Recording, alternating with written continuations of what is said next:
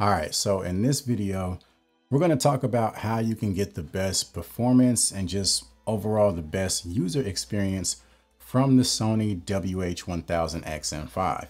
And in order to do that, we're basically going to do a deep dive in the Sony Headphones Connect app.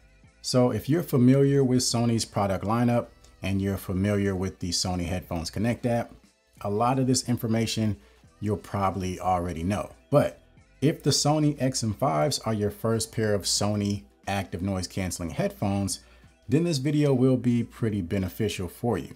So the first thing you want to do is download the app. So I already have it installed on my phone, so let's go ahead and get it pulled up. So this is pretty much the default dashboard. It has everything split up into 4 different tabs. So you have your status tab, you have the sound tab, you have the system tab, and then you have this services tab. So let's go ahead and go back to the status tab. So the first thing that you see there is the adaptive sound control. So pretty much what adaptive sound control is, the headphones can automatically adjust the level of ambient sound based on 2 different things.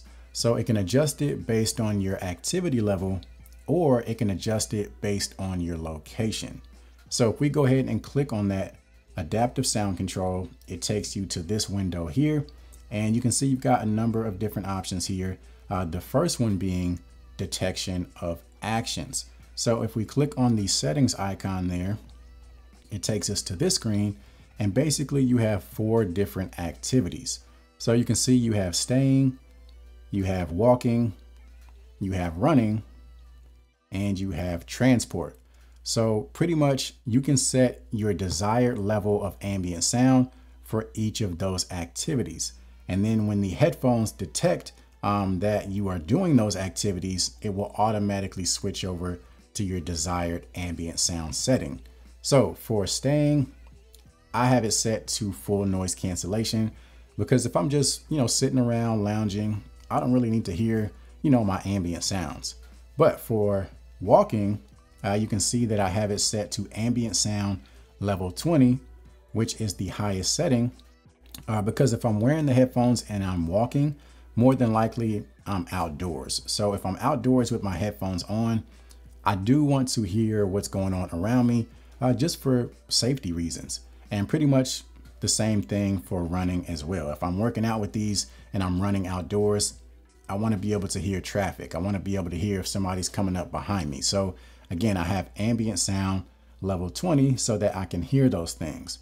And then when it comes to transport, you can see that I have full noise cancellation, because if I'm on a plane, if I'm on a train, a bus, or anything of that nature, I want to cancel out as much noise as possible, just so that I can have a comfortable travel experience.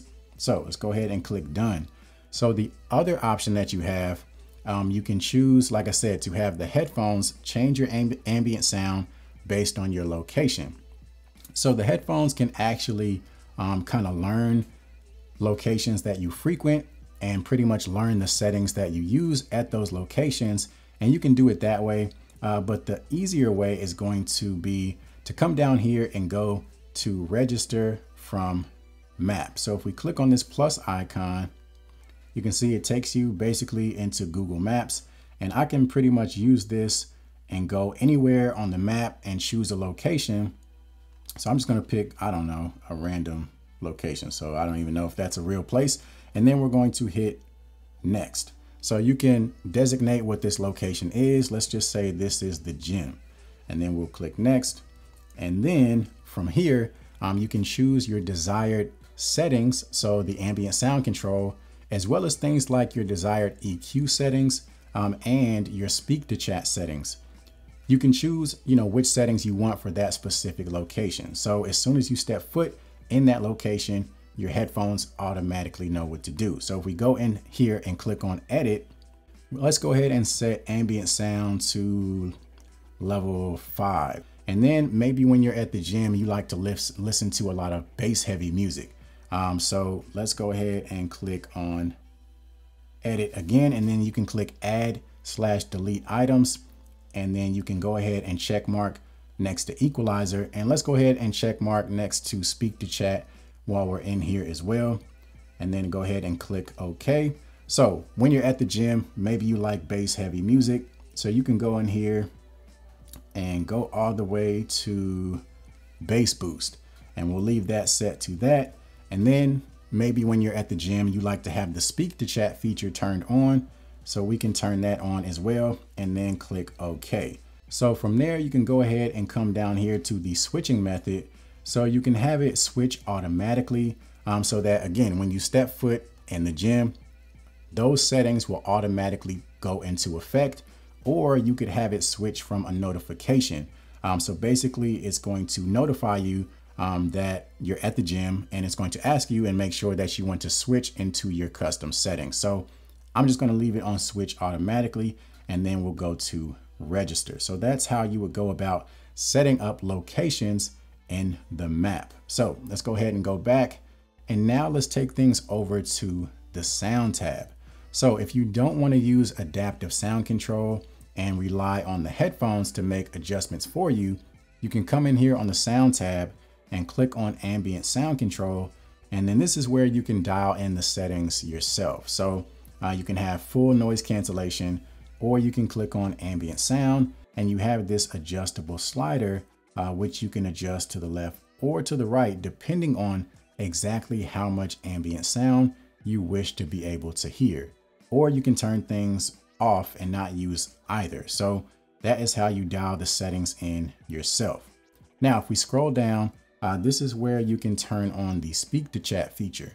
So if you're not familiar with this feature, basically when you turn this on, whenever you're wearing the headphones can detect any time that you start speaking. So if you have the headphones on and somebody walks up to you to have a conversation and you reply to that person, the headphones will automatically lower the volume of your music if you're listening to music and activate your ambient sound so that you can hear what's going on and then effectively have a conversation. So before, on previous Sony products, the lowest interval that you could have until your music and your noise cancellation settings would resume was, I believe, 15 seconds. But now on the XM5s, they have shortened that to 5 seconds. So whenever you stop speaking, you don't have to wait as long for your music to resume. So that's definitely a nice upgrade. Also, if 5 seconds is not low enough for you, a pro tip is that if you do have speak to chat turned on and you start speaking, as soon as you stop speaking, you can just double tap on the right ear cup to immediately go back into the settings that you had it on before. So again, if you don't want to wait a full 5 seconds, just double tap on the right ear cup. So you also have the option to adjust the sensitivity of this feature. So I like to have mine set on low sensitivity. That way the headphones don't pick up on every little noise that I make. So if I'm like coughing, or if I'm like humming to the song that I may be listening to, hopefully it won't pick up on that and automatically turn on the ambient sound and turn down the volume of my music. So let's go ahead and go back. And then if we scroll down a little bit more, this is where you have your equalizer. So you have a number of different presets that you can choose from. And you also have the option to come up with your own preset. So if you go in here to manual, or if you go to custom, you can click on this little settings icon. And this is where you can adjust your own custom EQ. So you can see this is my preferred custom EQ at the moment. If you want to give this a shot, go ahead and screenshot and try it out. I think it sounds pretty good. But you can see it is a 5-band equalizer. And then you have another little band down here, which controls the bass. So it's kind of a separate little EQ band just for the bass. And then down here is where you have the 360 reality audio setup. To be honest, I don't really use this because it only supports a very small list of apps, music apps, and none of them I really have access to. So I pretty much don't use this at all. But if you're interested, this is where you would access those settings. And then right underneath that is where you have the Bluetooth connection quality. So you can choose to set the priority on a stable connection, or you can choose to set the priority on sound quality. So I pretty much always leave it on priority for sound quality because I never really have any issues as far as the connection with these headphones. And then also this is the setting that you want to use if you plan on using the LDAC codec, which is only available on Android, by the way. So if we continue to scroll down, the last thing that you see here is the DSEE Extreme. So pretty much what this setting does, the best way I can explain it is that it just tries to upscale any audio that you're listening to. These days with most modern music, it's not going to make a huge difference, but I always leave it turned on just to give myself the best chance for the most optimal sound quality. So again, you might leave it turned on. Not going to make a huge difference in most cases, but it doesn't hurt. So from there, if we go to the System tab, the first thing that you're going to see here is connected to devices simultaneously. So just like the previous XM4s, the XM5s do feature multi-point connection. So you're able to connect to two devices at the same time and pretty much switch back and forth seamlessly between, which device is actually playing media. So if we turn that on, that is going to require them to reconnect to your phone because you cannot use the priority sound quality that we just took a look at when you're using multi-point connection. And also with that, if you're using the LDAC codec, you can't use that when you have the multi-point connection turned on. The next option that you have is setting up your voice assistant. So you can choose to use the built-in voice assistant of your phone, or you can use Google Assistant or Amazon Alexa. So whichever of the three suits you the best, this is where you can make that selection.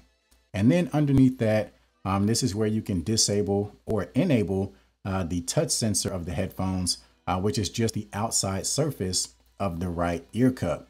So maybe you're afraid that you'll accidentally touch the headphones and accidentally make adjustments to your music. You do have the option to turn the touch sensor off completely, but let's go ahead and leave it turned on. So if we scroll down a little bit further, you have this quick access option, which pretty much allows you to assign a custom function to the noise cancellation and ambient sound control button. So it's pretty limited. Basically, all you can really do is choose to open up Spotify by either double pressing or triple pressing that button. So if you happen to use Spotify, this would definitely be helpful. Otherwise, if you don't use Spotify, then it doesn't really make much of a difference. And then if we continue to scroll down, you also have the automatic power off option, which I do recommend leaving turned on. This way, if you take the headphones off and you forget to power them down, they will automatically turn off after a set amount of time. So this can definitely help you prolong your battery life. And then from there, if we go down further, you also have the automatic play and pause. So you can turn this on or off. So pretty much when it's turned on, anytime you remove the headphones from your head, your music will automatically pause. And then once you place them back on your head, it'll automatically resume. And then from there, another important feature is going to be the automatic download of software. So most cases you want to leave this turned off because not all software updates are necessarily good. Sometimes you get an update and it ends up messing up a feature that you really like. So it is good to have the option to learn about the update and see exactly what it does before you decide to download and install it to the headphones. And then all the way at the bottom, you have the option to initialize your settings. So pretty much if you want to do a factory reset of all of your headphone settings, you can come in here and it gives you that option. So if we back out of here and go into that fourth tab, the Services tab, this is pretty much what allows you to finalize setting up that quick access feature that we took a look at earlier, where you can choose to launch Spotify. So if you look down towards the bottom, you also have three different tabs down there as well. So we've been utilizing the headphones tab, but if you click on the activity tab, this gives you access to some helpful information. So I actually just started using this. You do have to kind of sign up and give the app access to track your activity, but it will give you some useful information as far as how much you use the headphones and things of that nature. And then up top, you have this safe listening tab, which will actually help you out if you're concerned about your hearing and trying to prolong your hearing as long as possible.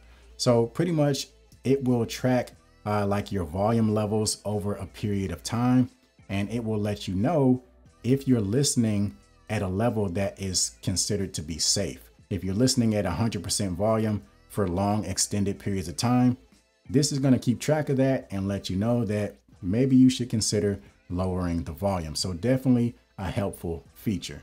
And then if you ever have any questions as far as how to use the controls or anything about the headphones, if you click these 3 circles up here in the top right corner, you do have a tutorial, and it's going to take you to this page right here, which is pretty much going to tell you everything that you need to know. So again, if you have any questions on how to use the buttons on the headphones or how to use the touch sensitive controls on the right ear cup, this is going to be a useful area within the app. So that's going to cover it for this video. Again, if you're new to the Sony product lineup, hopefully this video was helpful. And if it was, please consider giving it a thumbs up, as well as consider subscribing to the channel. And if you want to see how the Sony WH-1000XM5s stack up against the AirPods Max, check out this video right here.